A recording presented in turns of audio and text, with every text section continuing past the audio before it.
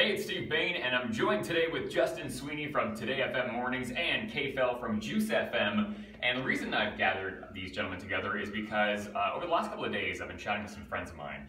And a couple of friends in the US asked me recently if our $100 bills smell like maple syrup. Which sounds ridiculous, and so I thought another one of these, American stereotypes.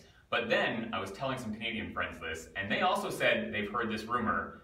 Now, I've never held a $100 bill. What's that feel like? I know, eh? We work in radio. Nor smelled one, so I thought we have to test this out and get this over with once and for all, because if this rumor's going around, we need to put an end to it or see if it's true. So, I went to the bank and pulled out my life savings, $100.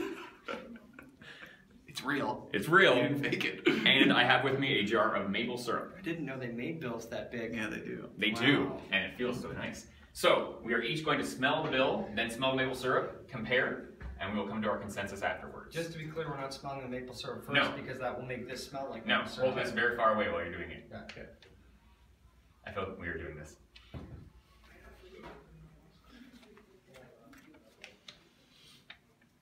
Okay, I have a different approach. I think it's scratch and sniff. Oh, I see, I didn't try that. I'm gonna release the flavor. Okay, if that works, let us know. No. Compare, maybe. Okay, maybe you forget what maple syrup smells like. No. Yeah, I feel like it's one of those we're told it and you hear the rumors so much and then you do it and it kind of like gets in your head, but I don't get that smell at all. I don't get it either. It's not there. It doesn't smell like, it smells like cash, which is nice. Ooh, yeah. But I think 3-0, I think we are now going to disprove the theory. The Canadian $100 bill does not smell like maple syrup. Stop spreading that rumor. It's ridiculous. Stop it.